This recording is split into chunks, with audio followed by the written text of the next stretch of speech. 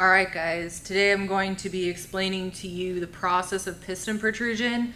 Now the videos that I found on YouTube that were specifically for Cummins were a little bit confusing, so I'm going to simplify this for you a little bit. So this is the tool that I'm using.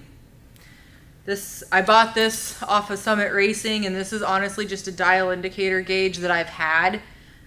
Flower is actually the brand name tool of this. Now, when you put the dial indicator into the bridge, you want it on the center, and you want to really crank down this piece that locks this onto the bridge because you don't want any kind of error. You also want to make sure that your block and the top of your pistons are wiped clean, just to make sure you don't have any error. This specification for our Cummins is 6 to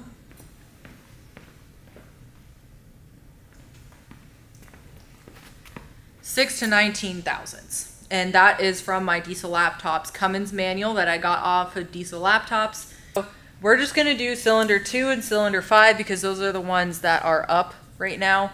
They're companion cylinders. So what I'm going to cover first is how to check for top dead center. You want to make sure that these pistons are at top dead center. So what you're going to do is take your dial indicator and you're going to put it, it's recommended to do it on this part of the pistons because those are the wrist pin sides, and the piston does flop in the cylinder wall just a little bit, so it's more accurate to do it on this sides than these sides. So how you find top dead center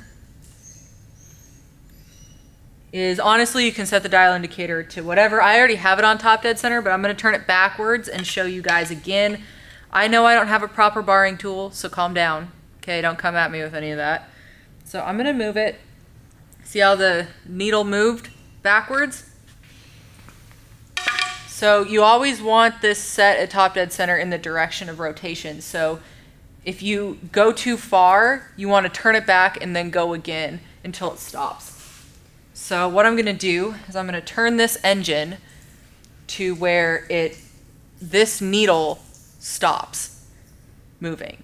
That is the indication of top dead center. If you go too far and starts going back the other direction, turn it back and redo it until you get it right. So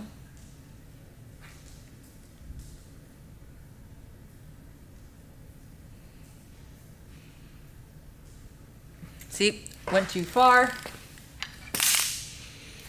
So I'm going to turn it back. Should have just told you guys how to do this because I had it perfect. And then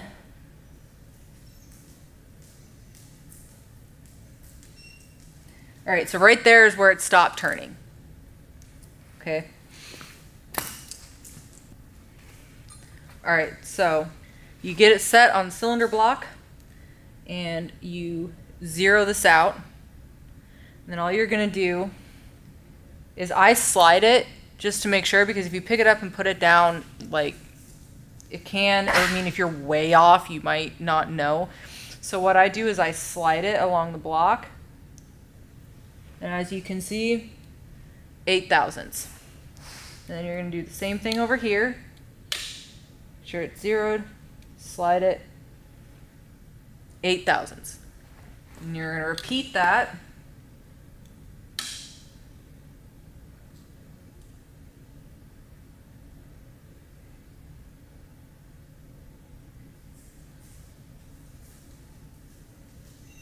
8 thousandths.